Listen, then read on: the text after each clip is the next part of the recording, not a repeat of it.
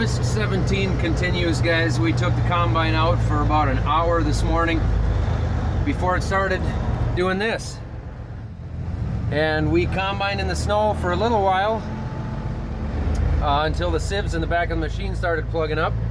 And at that point, you start to lose corn out the back because the grain doesn't fall through the screens or through the sieves the way it should, because they start plugging up once they get sticky. So we're gonna load a few trucks and take some corn down to the ethanol plant. Harvest 17 just keeps rolling on. Everything is a mess. It's been a struggle. The struggle is real. It could be worse, but it seems like we're getting a lot of these half days where we do a little bit of work and then it'll start to snow or it'll start to rain or this, that, the other thing. One thing we got going is, I don't know if we'll start today, probably tomorrow most likely, but we're gonna fill a couple grain bags full because we are gonna run short on storage. Even with all of our bins, we're gonna be short on storage.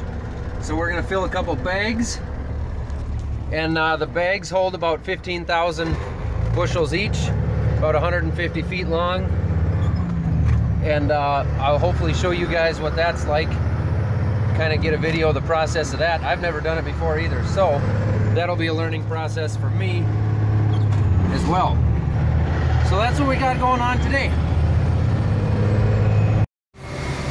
Well, the ethanol plant's got their bunker open, so we're dumping into the bunker instead of at the main house. So we're across the road here. Look at this thing. That is quite the auger, or conveyor, whatever you want to call it. It's got a great big rubber belt that moves a lot of bushels in a hurry.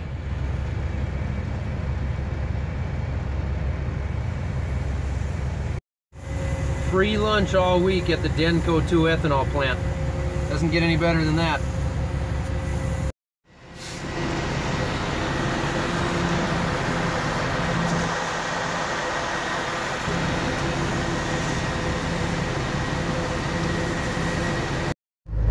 It's always a Buick. So we got the combine in the shop. We got 2 loads down to the ethanol plant. We got a 3rd one on its way right now. And we got a 4th one loading. Back there, not loading out of the leg. He's loading out of one of the bins that's not connected to the leg. In the meantime, I'm gonna head down about 5 miles south where we got the ripper running. We got a guy there and he's having some trouble with mud building up somewhere inside of the axle where it runs the track. So I'm gonna run down there and see what we got going on, see if we got to dig some mud out, or maybe it's too muddy to be going, I don't know, but I'll go take a look at that, see what we got going on. Yeah, that isn't good. So we got mud packed up inside here. If we let that build up in there, this will start slipping inside the tracks. We're gonna have some real problems then.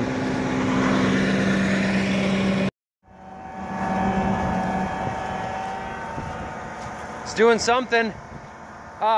Keep coming backwards. Yep, keep coming.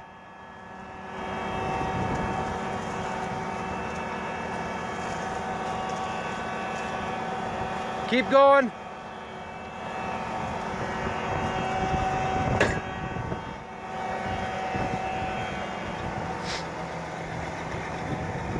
Go five more feet.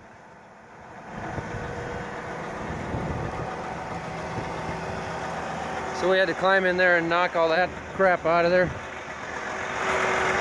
which was not fun.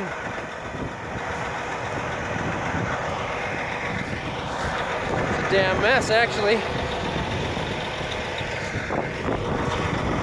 Switch, go forward now.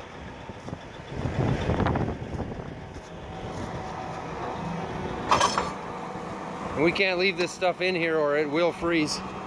So we've either got to get it out or we got to get it home and into the shop.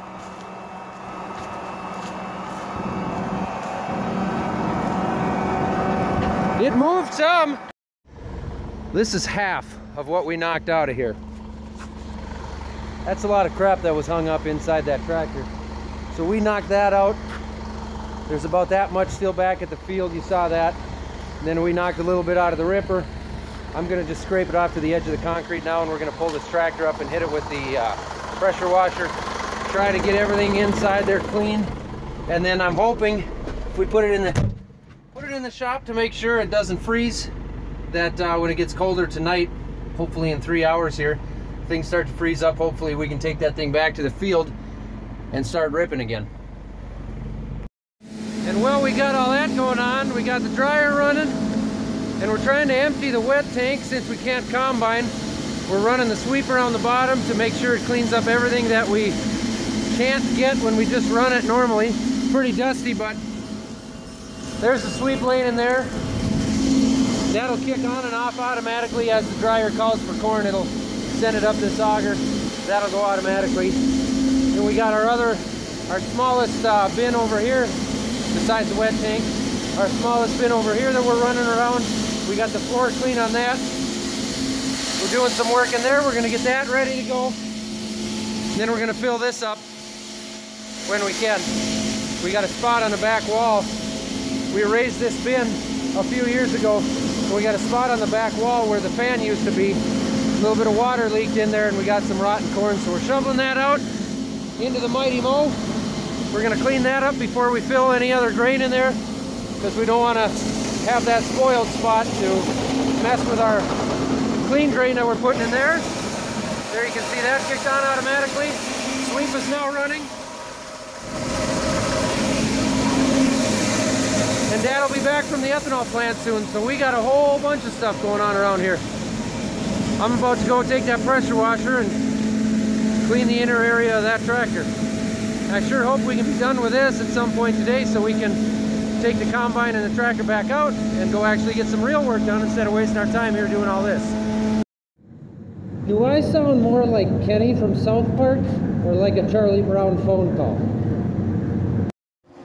Well, it's too wet for tillage, the stalks are too wet to combine, and now we're out of wet corn, so the dryer's done running. I'm gonna take my boy to hockey practice and take the night off. And guys, if you're in Minnesota or you get Fox 9 News, be sure to tune in on Thursday night. You just might see me there. Millennial Farmer, out.